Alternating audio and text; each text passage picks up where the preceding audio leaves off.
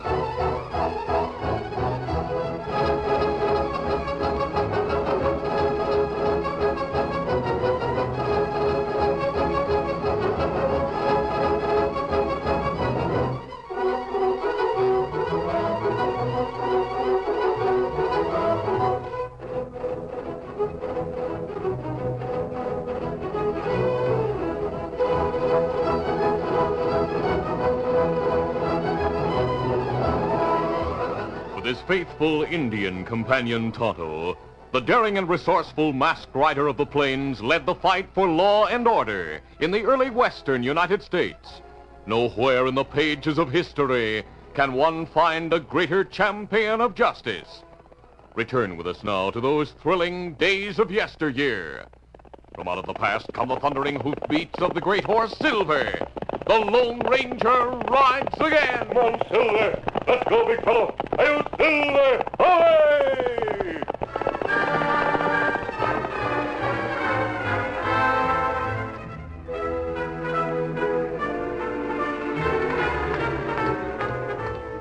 Jack Allen's 5-year prison term had ended.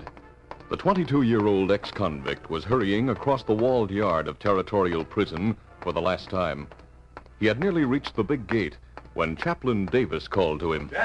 Jack, wait a minute. Chaplain Davis. Well, I hoped you'd stop to see me before you left. Well, I figured you'd be busy. Not too busy to say goodbye and wish you luck. Thanks, Chaplain. I'll miss you, Jack.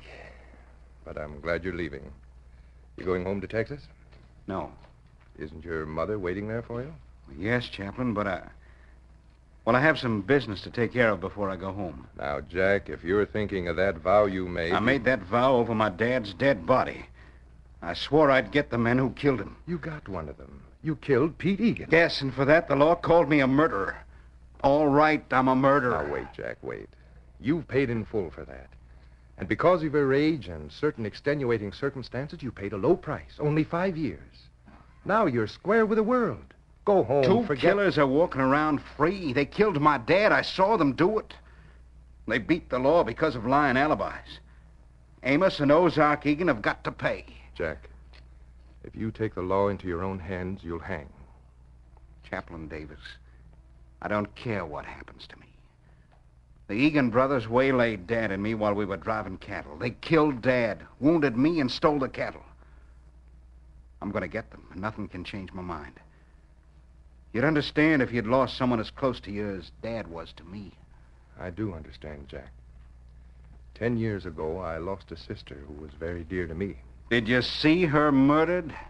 No. She ran away from home. She thought she was in love. I was much older than Anne. I tried to tell her what everyone knew about the man. That he was a gambler, a drinker, a cheat. Yes, a petty thief. But despite all I said, my sister eloped with that man. I looked for them, but without success. Jack, if I'd caught that man, I think I might have taken the law into my own hands. Didn't you ever see your sister again? No. No, I completed my studies and became a minister. And in helping others, I've helped myself. I found peace of mind. And, son, I've learned that there is retribution. There is a higher court that metes out justice to those who escape punishments in man-made courts. If my sister's life was ruined, the man will pay. And so will the men who killed your father. I intend to make sure they'll pay. I made a vow. But, Jack, From here, can't I'm you- going to Clover City. That's where the Egan's lived 5 years ago. If they're still there. I shall pray that some power intervenes to keep you from committing 2 more murders. Jack's personal property was returned when he was released from prison. He had a gun and cash enough to buy a horse and other equipment. 2 days of travel brought him to the northern edge of Clover City in late afternoon. At the same time, the Lone Ranger and Tonto rode slowly across cactus-studded plains, approaching the community from the south. They were not far from town when they saw a boy of 9 seated on a rock. He held one bare foot in grimy hands, while great tears rolled down his cheeks. Oh, Silver. Easy, Scout. Hello there, son. What's your trouble? My foot, it hurts. I can't walk on it. Yeah, me take a look. Maybe help. You shouldn't try to walk barefoot on ground like this. I never had shoes. Oh, me see trouble. Cactus needle. Sticking foot. Break off. Me get it out. Are you an outlaw, mister? No, Then why do you wear a mask? because I don't want anyone to see my face. My uncles sometimes cover their faces, but they use bandanas. Oh? Oh, Oh, me try not hurt. Get cactus now. Hold still. oh. There. Me got it now. Good for you, Tonto. Now put your foot down, son. See how it feels. Oh, golly. It's fine now. It doesn't hurt a bit. Oh, what's your name? Bob Egan, Where do you live, Bob? in Crow Valley, over that way. Oh, yes, I know where it is. About 3 miles west of here. If you'd like to ride on Silver with me, I'll take you home. Silver? Is that the name of your horse? Yes? I'd like to ride him, mister, but I'm not going home. I'm never going home, never again. Running away, huh? Well, that'll make your mother unhappy. Mom is dead. So's my father. Oh, I'm sorry. Mom died last year. My father was killed in a gunfight a long time ago. I reckon it's 5 or 6 years. You, mentioned your uncles. My Uncle Ozark and Uncle Amos. I lived with them in the valley when I'm running away from them. Why you run away? They kept me locked in the cabin all the time. Sometimes they're away all night, and when they come back at daybreak, I cook breakfast for them. But they don't let me go anywhere, even when they're home. My Uncle Amos beats me if I try to go away from the cabin. You said your uncles sometimes cover their faces. Yes, sir. I heard them talking about it when they thought I was asleep. Where do they go when they're away at night? I think they must go to buy cattle, because I seen them return at daybreak when I've watched through the window. I've seen them drive cattle past the cabin and into a canyon. Does this happen very often? No, sir. It only happened 2 or 3 times. Has it happened recently? Oh, yes. They bought some cattle just a few days ago. Oh, golly. Now I'll get it. Here comes my Uncle Amos. He's looking for me. And when he sees me here, he'll... Don't worry, Bob. But you don't know how mad he'll be, mister. Now. I've been worried about you, Bobby. What are you doing here with a masked man and a redskin? I just met them, Uncle Amos. Oh, why'd you leave the cabin? I'm running away. Now, son, that's no way to be. Ozark and I have tried to be good to you. You're not good to me. You've beaten me, and you keep me locked up. No. What's the idea of making up stories like that? You get aboard my horse. I'll take you home. I don't have to go home with them, do I, mister? Please let me stay with you and Tonto. Bob, if this man is your uncle, you'll have to go with him. Yes, I'm his uncle, all right. The boy must have been loco to try to run away. Here, give me your hand, Bobby. There you are. We may see you again, Bobby. Get up there. Bye, mister. Goodbye. Me not like feller named Amos. Kemosabe. Nor do I, Tonto. I think he lied when he said he was worried about Bob. Maybe him worried Bobby talked too much. I had the same feeling. He didn't question my mask. Plenty bad for a little feller to have uncle like that. Maybe there's some way we help him. Sounds as if his uncles are stealing cattle. Me think same thing. If that could be proved and they were jailed, the judge in Clover City would have to find a good home for the boy. We try prove Egan Russell cattle. Yes, Tonto. Easy, steady, big fellow. But First, we'll need information. I'll wait at the edge of town while you go to the sheriff's office. Ask the sheriff if there's been any rustling around here. Easy, Scout. Easy, fella. Then we'll go to Crow Valley and try to learn more about Bob's uncles who wear masks and buy cattle at night. Come on, Silver. Get him up, Scout. Meantime, Jack Allen had finished making a number of inquiries in Clover City. After learning that Amos and Ozark Egan lived in Crow Valley, he left town. It was twilight when he drew rein at the top of a steep slope. He saw a cabin in the valley below. Oh, there. Easy. Come on, boy. Leading his horse, he made his way downhill. He found a dense stand of underbrush at the bottom of the slope some distance from the cabin, where he could conceal himself and his horse. Screened by the brush, he took up a position where he could watch the cabin. He planned to wait until darkness was complete, then move closer to the cabin to look inside. He wanted to make sure that the Egan brothers were there.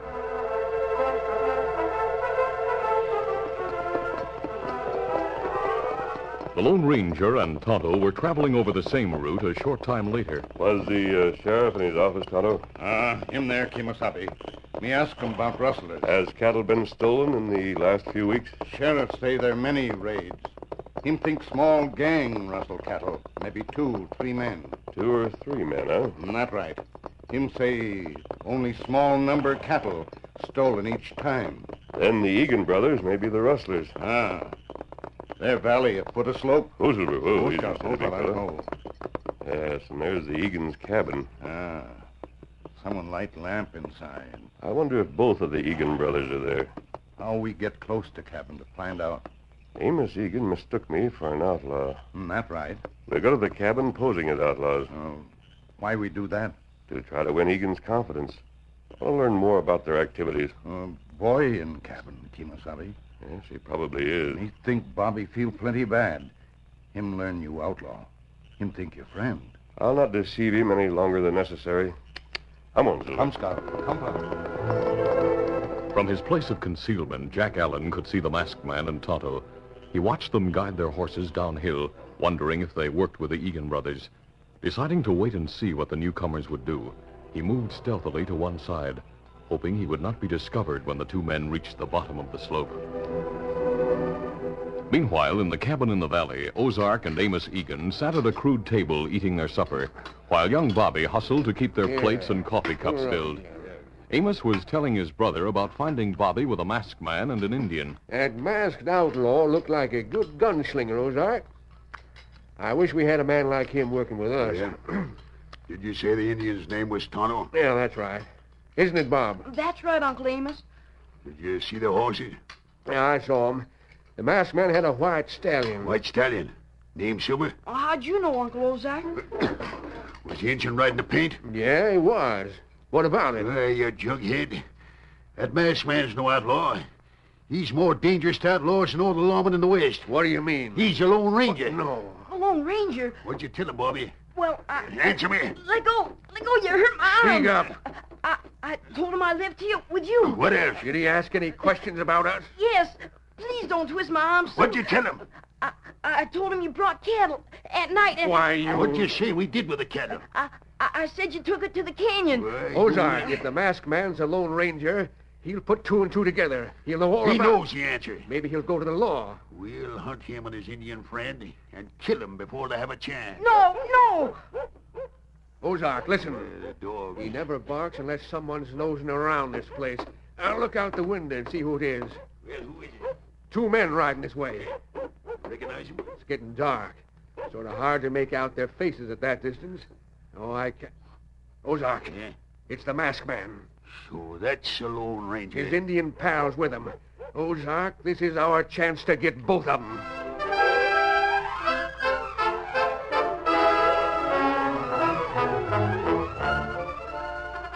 The curtain falls on the first act of our Lone Ranger adventure.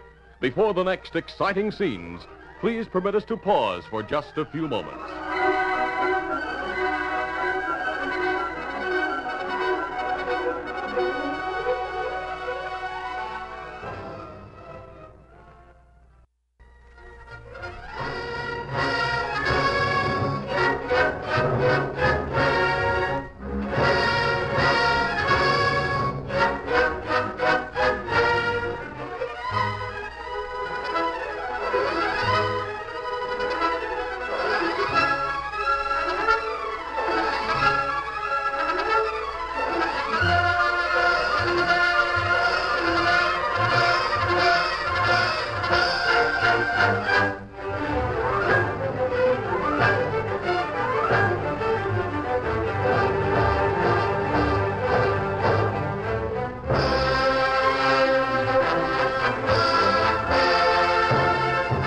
Now to continue. When Amos Egan saw the Lone Ranger and Tonto approaching the cabin in the valley, he grabbed a six-gun from a nearby shelf. The outlaw was beside himself with rage. He smashed the glass in the cabin window with a barrel of his six-gun. I'll get him this time. No, don't shoot him. Please don't shoot him. As Amos fired, Bobby threw himself against his uncle, grabbing his gun arm and sobbing. Don't shoot the Lone Ranger. Don't kill him. Get back. Hey, Amos, you jughead. You can't hit him with a six-gun. Grab your rifle and wait until they're closer. The wild shot had been a warning to the Lone Ranger and Tonto. They turned Silver and Scout quickly and raced toward the base of the slope. Head for the shoulder of those rocks, Tonto. Come, Silver!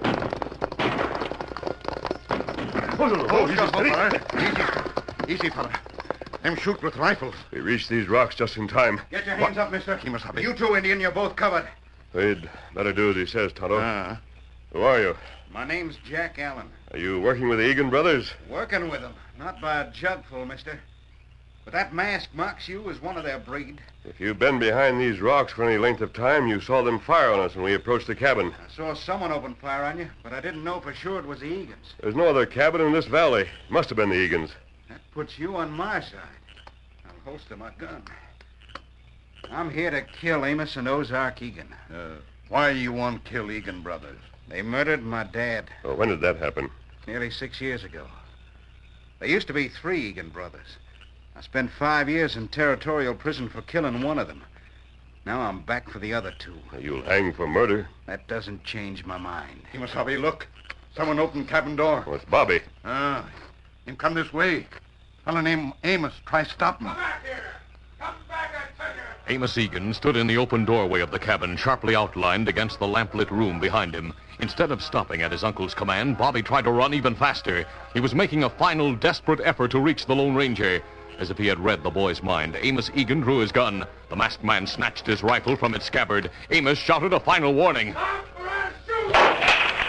Amos was about to fire when the bullet from the Lone Ranger's rifle hit him in the shoulder. The shock sent the outlaw staggering back into the room. He stumbled and fell. The 3 men standing at the base of the slope didn't know that in falling, Amos had struck the table. The oil lamp had smashed to the floor. We'll have to bring that boy to safety. Cover me, Tonto, while I go after Bobby. Easy, steady, big fella. Come on, Silver! Watching the cabin, Tonto saw Ozark appear at the window. The Indian fired. Ozark drew back. Meanwhile, the Lone Ranger was approaching Bob Egan. The masked man leaned far from the saddle. Easy, Silver, steady. Gripped the boy firmly and lifted him off the ground. Then he brought Silver around in a tight turn. Come on, Silver! And went back to the safety of the rocks at the bottom of the slope. Oh, Silver. Oh, easy, steady now. Oh, golly. I didn't know what was happening. There you are, Bobby. Easy, steady, Silver. Your uncles were going to shoot you, Bobby. Thanks for covering me, Tonto. They're going to kill you and Tonto, too, mister. They think you're the Lone Ranger. Is that true? Yes, Bob. Lone Ranger? My uncle said they'd kill you before you could tell the law about them. I had to warn you that they'd shoot you and Tonto on sight. Well, thanks for the warning, Bob. Do your uncles know you told Tonto and me about them buying cattle at night? Yes, and they're awful mad that I told you about it. They were scared, too. If they're guilty, they should be. Sonny, are you related to those Egan polecats? Yes, sir. They're my uncles. Well, I reckon it's not your fault. Kimasabi, look at cabin.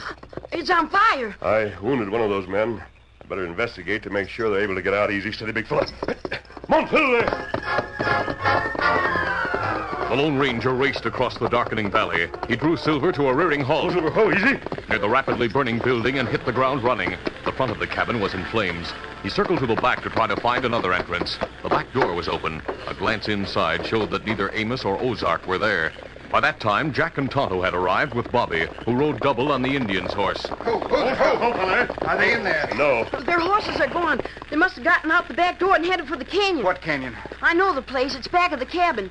I heard my uncles talking about it lots of times. They built a shack there. They said it's the best hiding place in the world because there's only one way to get in and out. Are you sure of that, Bob? I'll take you there. You'll see for yourself. Instead of taking us to the entrance, lead us to the canyon rim. We'll look over the land from there.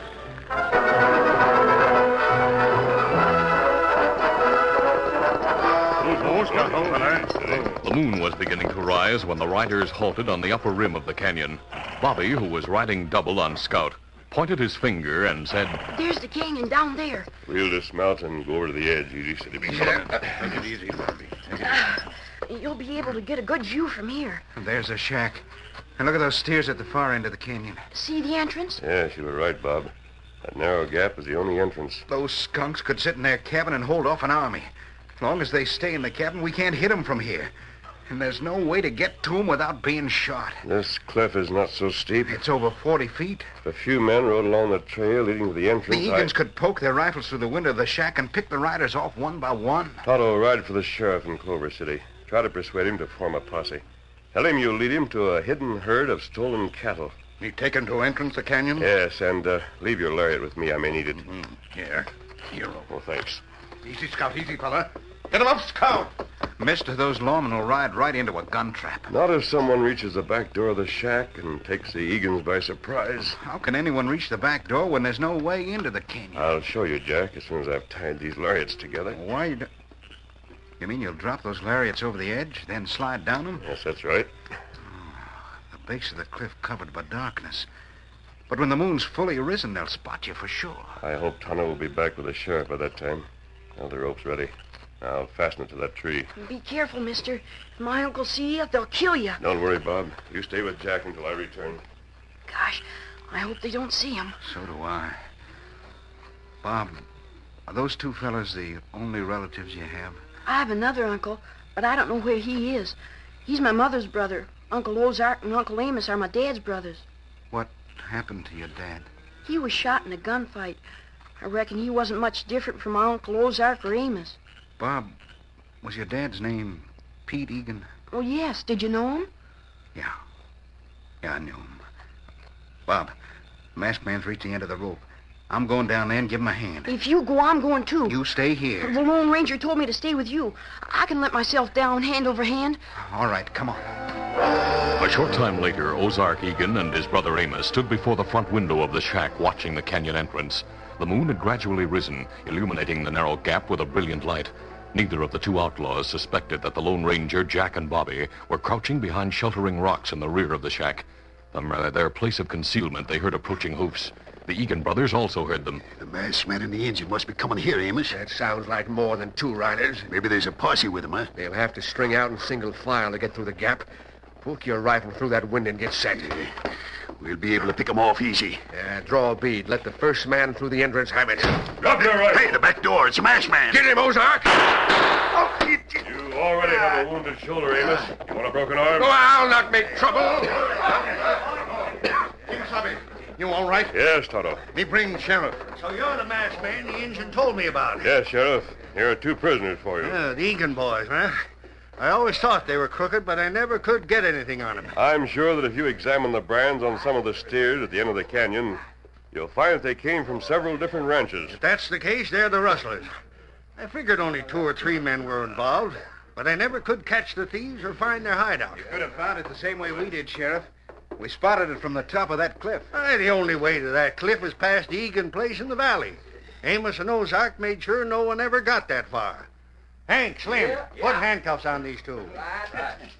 Are my uncles going to jail, Sheriff? That's right, Bob. But I don't know what we'll do with you. Don't you have any other folks? I have another uncle. I've never seen him, but I have a picture of him. My mom kept it with her, but she gave it to me before she died. She said he's my Uncle Tom Davis. Huh? She was always ashamed to write to him on account of my dad being crooked. Here's my uncle's picture. He's a minister. Minister? You say his name's Davis? Yes. Let's see that picture. It's Chaplain Davis. Do you know him, Jack?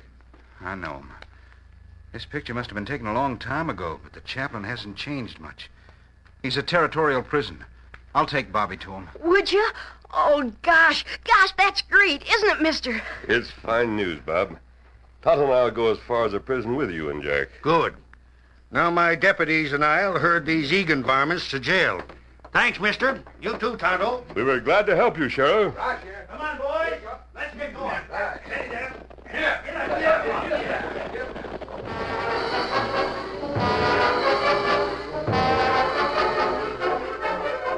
Two days later, Jack Allen entered Chaplain Davis's office at Territorial Prison. Jack. You're back? Not because I'm in trouble, Chaplain. Then you changed your mind about killing the Egans? I went after him, and I got him. Oh, I prayed that you wouldn't commit murder. A man on a white horse changed my plans. Hmm? Before I knew what had happened, he fixed it so's we got Amos and Ozark legally. Legally? They're in jail for rustling. Chaplain, I'm here because of Pete Egan's son. Pete Egan was the man you were convicted of killing 5 years ago. That's right. I met his son when I went after Pete's brothers. The boy's mother's dead. Oh, then he's an orphan. Yes, he stayed with Amos and Ozark. I reckon he had a tough life with them. Too bad he has no other relatives. He had this picture of another uncle, his mother's brother. He said his mother gave him this picture just before she died. I think you'll recognize it. Well, let's see it, Jack. Why, great Scott. You must have had that picture taken 10 or 12 years ago, Chaplain. I had it taken for Ann, my sister. Bobby's her son. He's outside your office now. Well, I must see him after all these years. Why? You're my Uncle Tom. Well, you know me. I know you from your picture. Mom talked about you all the time. Oh, gosh, I'm glad to find you, Uncle Tom. I want to stay with you, if you'll let me. Let you? Oh, Bobby, we'll be together from now on. Jack, how can I ever thank you? Don't thank me, Chaplain. Thank the Lone Ranger.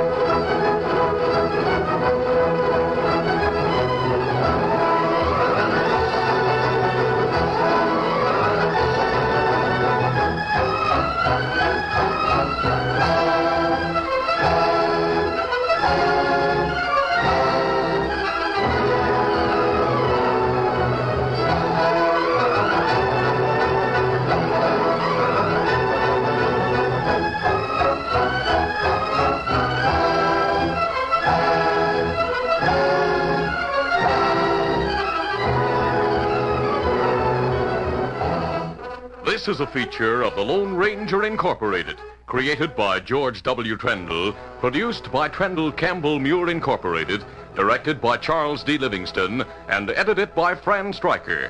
The part of the Lone Ranger is played by Brace Beamer.